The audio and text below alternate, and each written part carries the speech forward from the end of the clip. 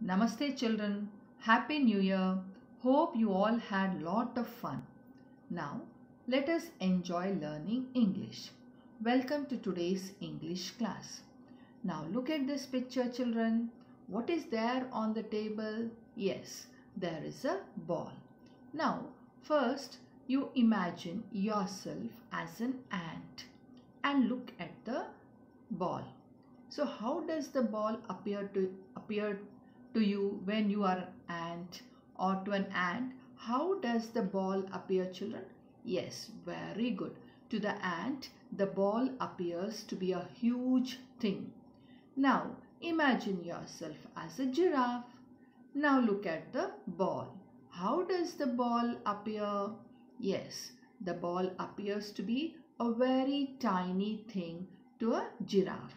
So why it is like that children? Yes, very good. The ball will appear different to giraffe and an ant because ant is so small, and when it is looking at the ball it appears to be very huge, and the tall giraffe, from there when it is looking at the ball it appears to be very small. So things appear different to different people, so the perspective is different. Now today we are going to discuss a poem, that is The Fly, Block 15, Class 4, Xseed English.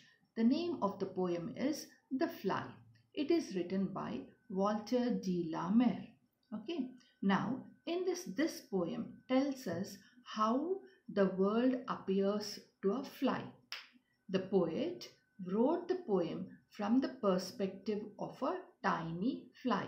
So now let us read this poem. Before we read the poem children, let us know about the poet. So this poet, who is this poet? Yes, he is Walter de la Mare.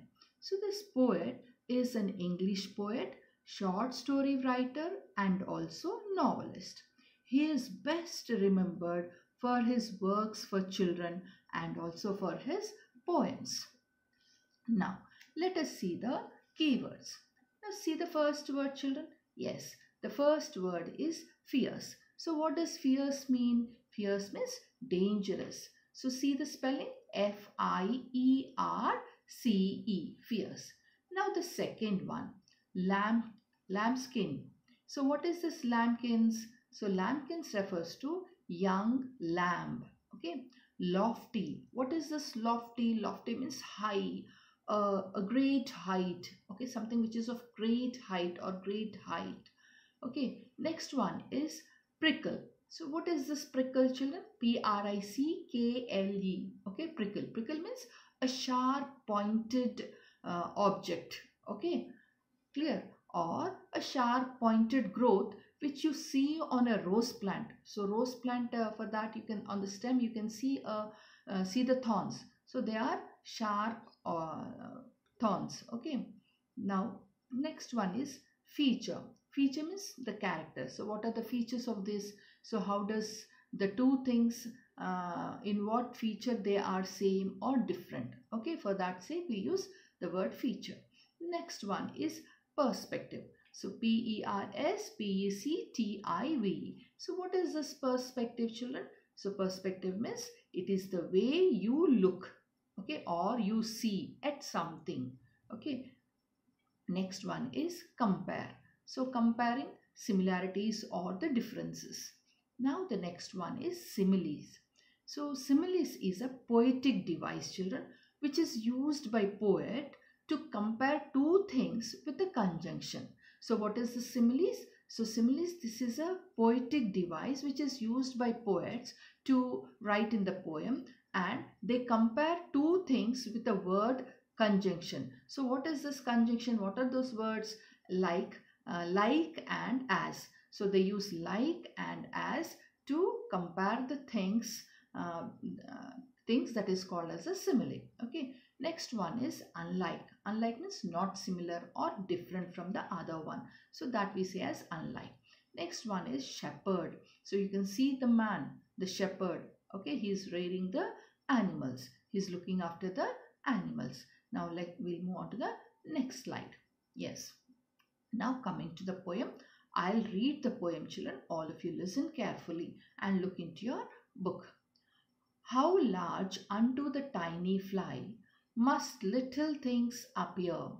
A rosebud like a feather bed, its prickle like a spear, a dewdrop like a looking glass, a hair like golden wire, the smallest grain of mustard seed, as fierce as coals of fire, a loaf of bread, a lofty hill, a wasp, a cruel leopard, and specks of salt as bright to see, and lambkins to a shepherd. Okay, again I'll read the poem, children. You put the finger and you can even repeat after me or you read along with me. How large unto the tiny fly must little things appear? A rosebud like a feather bed, its prickle like a spear, a dewdrop like a looking glass, a hair like golden wire, the smallest grain of mustard seed, as fierce as coals of fire, a loaf of bread, a lofty hill, a wasp, a cruel leopard, and specks of salt as bright to see as lambkins to a shepherd. Now we will discuss this poem, children. The fly. How large unto the tiny fly must little things appear? So now here the poet has written the poem from the perspective of the tiny fly. So how large unto the tiny fly? So how large things appear to the fly? Tiny means very small. Must little things appear? So how large? How the things appear? How large the things appear to the fly. Okay, must little things appear? So little things, they appear very huge or very big or very large to the fly. A rosebud like a feather bed. So rosebud, it is compared to a feather bed. So rosebud, it appears to the fly like a feather bed. Its prickle like a spear. So prickle refers to the thorns or the sharp objects which grow on the rose plant. Okay, so that is prickle. So it's prickle like a spear. So this prickle, it appears that prickle to this fly like a spear. Spear, you can see the picture there, children. It is used to kill the animals by hunters. Okay, now the next one. A dewdrop like a looking glass. You can see the dewdrop on the leaf. So how does the dewdrop look? It looks very clear, isn't it? So a dewdrop like a looking glass. To the fly, dewdrop, it appears like a looking glass. Looking glass, you can see the round one, a magnifying glass which is used to see the tiny things. They appear very big when you look through it. A hair like golden wire. So hair, so how that hair it appears to this fly like a golden wire. Golden wire, you can see it is given the picture. Now the smallest grain of mustard seed. So smallest grain, down you have, children, all the mustards. Mustard seeds are there. From that one grain is picked up. See, on the fingertip it is there. So the smallest grain of mustard seed. So now this smallest grain of mustard seed, it is compared to as fierce as coals of fire. So it is compared to the fierce of coals of fire. Fierce means dangerous. So to a dangerous coals of fire it is compared. Now the next one. A loaf of bread, a lofty hill. So loaf of bread is, what is this loaf of bread? You all know it. See the picture. So a loaf of bread, before it is cut, you can that is called a loaf of bread. So that loaf of bread, it appears like a lofty hill. Lofty hill means a high or a huge of a great height. Okay, like that it appears to the fly. A wasp, a cruel leopard. So wasp, you can see the picture there. Wasp, it appears like a leopard, very cruel leopard. See the leopard, how cruel it is. So wasp and the leopard both are cruel, children. So both they are compared in this way, so that both they kill the prey and then they eat. So they are very cruel. Next, and specks of salt as bright to see as lambkins to a shepherd. So here speck, so specks of salt. So you can see the salt, children, there. So how that salt appears as bright to see. So that salt appears to be very bright. Okay, specks of salt. Speck refers to a small powdery piece of substance. So here small substance which you take it, that small substance, it appears to be very bright to see, and that is compared as lambkins to a shepherd. So this is compared as specks of salt is compared to bright, very bright, as lambkins to a shepherd. To the shepherd, see the shepherd who takes care of the sheep. So to that shepherd, how the lambkin appears, how the lamb appears, like that this speck of salt appears to be very bright. Is this clear, children? So now again from this poem we are going to find out certain things. Okay, so here what are the things for the fly, for the tiny fly appear? Certain things they appear. So now first of all we'll know about what does the poem describe. Okay, this poem describes the world which appears differently to the fly, isn't it? So here the poet has used, or he has described the world, or he has described the different things from the perspective of the fly.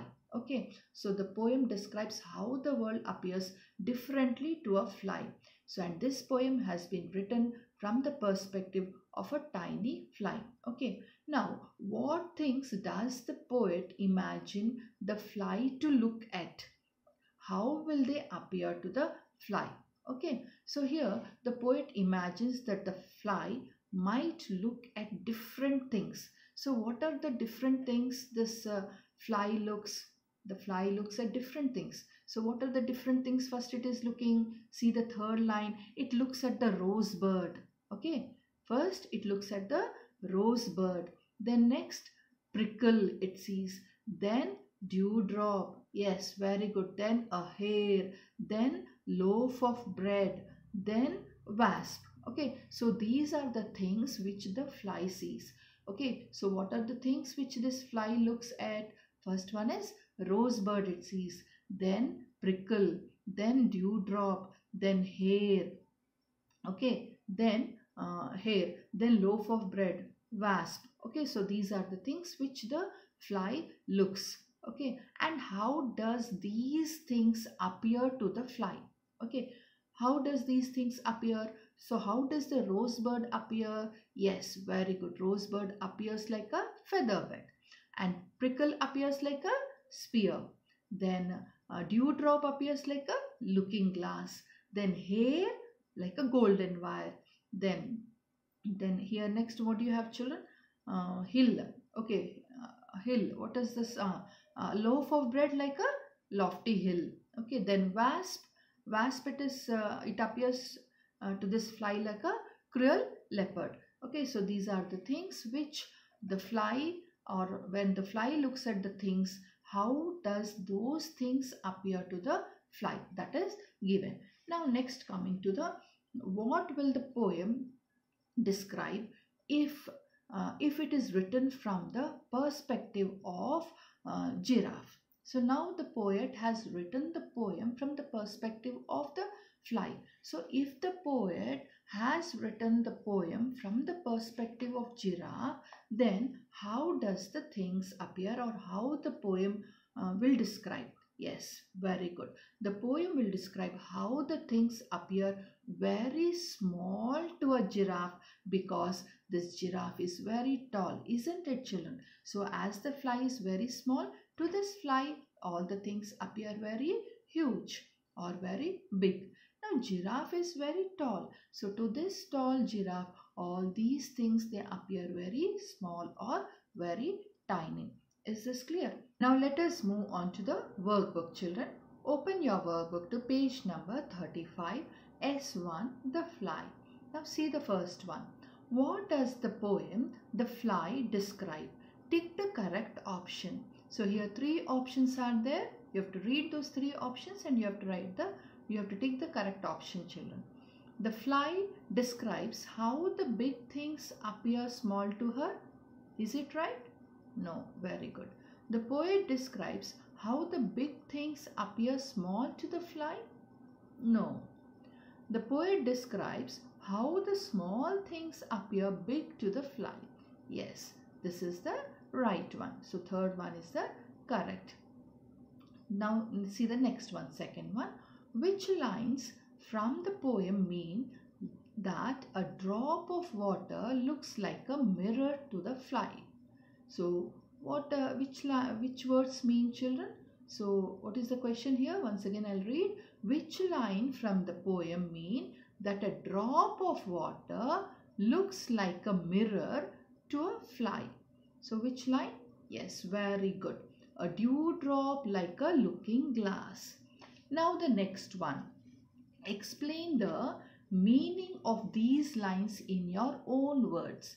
So what are the lines? Yes, a loaf of bread, a lofty hill, a wasp, a cruel leopard. So what does these two lines mean? So a loaf of bread appears to be a high hill to the fly. Okay, then that is the meaning of the first line. So a loaf of bread appears to be a high hill to the fly.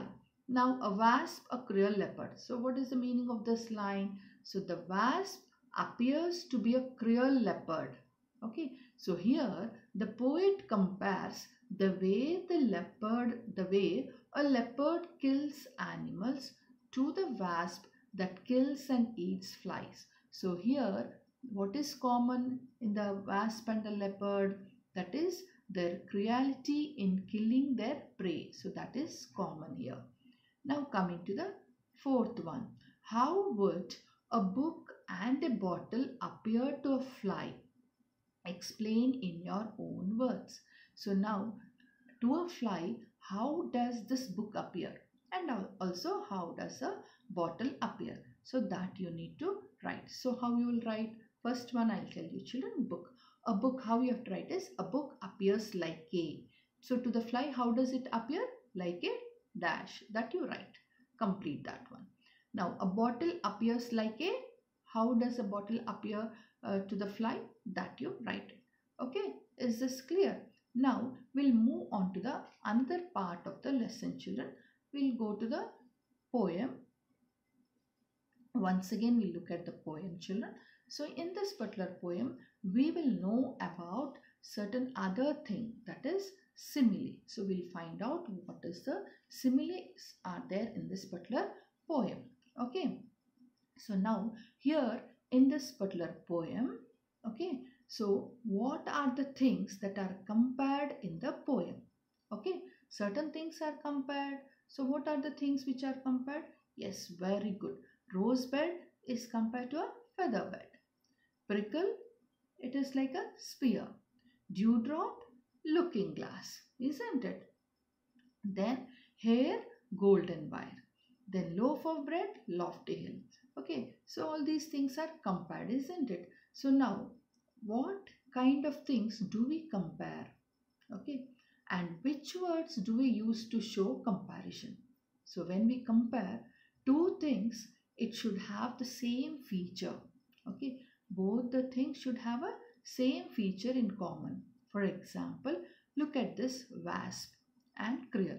A wasp, a krill leopard. So here both this wasp, this insect, and a leopard, this animal, both these have a certain thing in common, or certain common feature is there. That is, they kill their prey very clearly. They will kill their prey even though they have many other different things. So many, even though they have different things in many ways, one thing which is common is that this wasp, it kills its prey and or the insect very clearly, and also the leopard also kills. Okay, that is common in thing. Now coming to certain thing, like take the word prickle, children. Prickle, can you compare this prickle to a feather bed? No, there you can't compare. Okay, because there is nothing common in this prickle and a feather bed. So you cannot compare. Okay.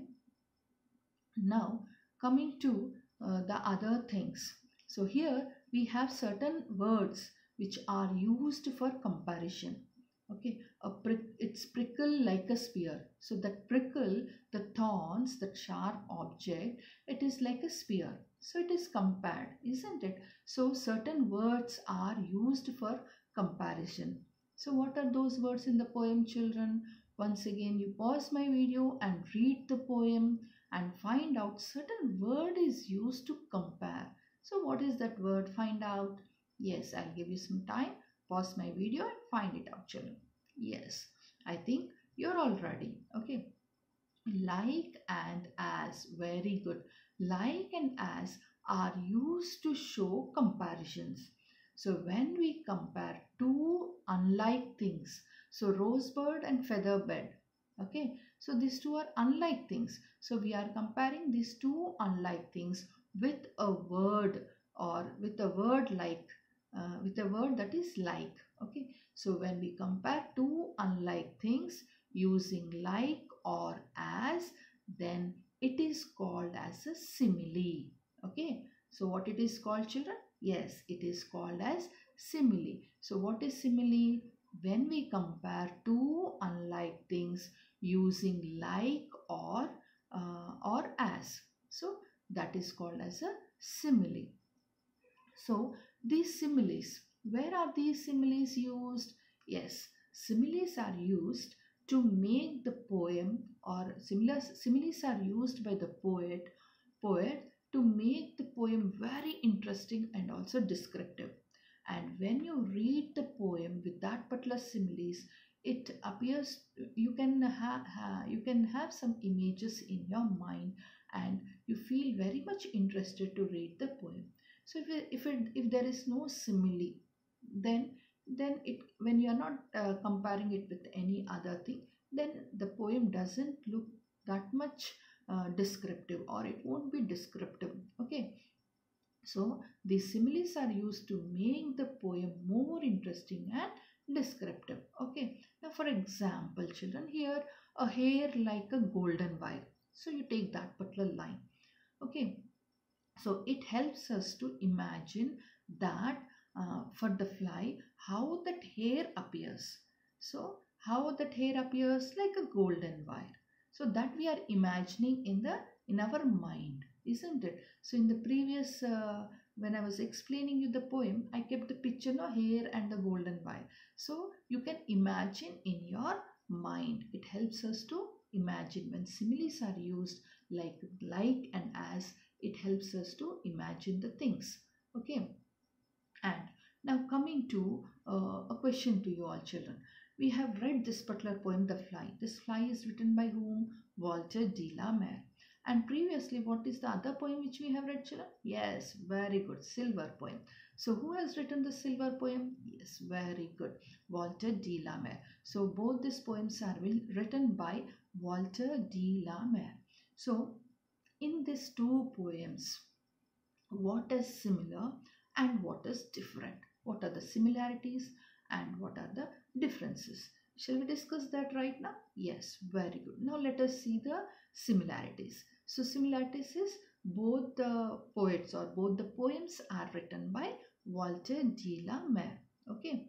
Now coming to the other things. What are the other things? What are the other similarities? Yes, the other similarities are, both are descriptive. So both the poems, when you read them, you create certain image in your mind, isn't it?